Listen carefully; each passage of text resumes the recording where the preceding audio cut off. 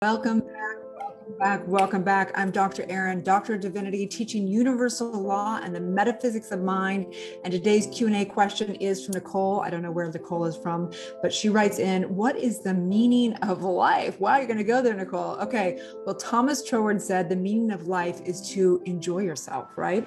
So this is the crazy thing, is that there's kind of two different aspects of creation, okay? Meaning that there's a pure creation that's from first source, the creative process.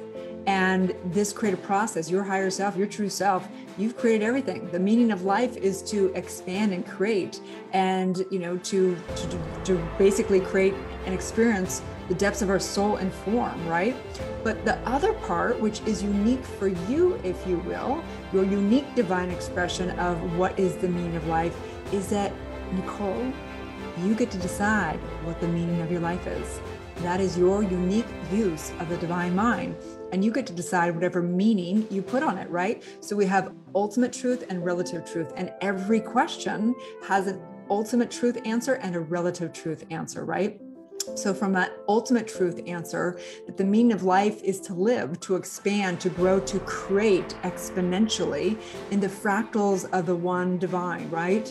And creating harmony or heaven or hell and all the above. It's a big dynamic of what's the meaning of life, right? But the meaning itself is a relative word, right? There's no such thing as meaning from a divine consciousness. Meaning is a man-made word that means that you get to put on whatever meaning you want to put on it.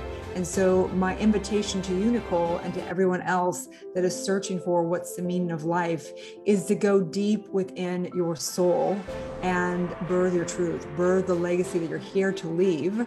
Also to discover what your core values are and what it is that you truly want to experience and what you want to bring to this world. And that's the meaning.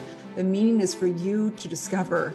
I always say when we're birthing someone's purpose, if you don't know your purpose is to discover your purpose, okay? So in this, I recognize that you're a meaning-making machine, as they say, that you get to put whatever meaning you want on it and know that you get to live whatever meaning you give to it, okay? So in that, I just say yes, yes, yes to you making the greatest, highest meaning for your own soul to be expressed in this lifetime. And so I simply say yes to this Q&A. You guys can type below. You can DM me on social media. We want to know your questions. We want to answer them from a metaphysical and universal law perspective. If you're not following already, please subscribe, join, have a friend come here also. Let's do this thing. We're knowing the truth and liberating our souls. You guys have a beautiful day and may you live your truth.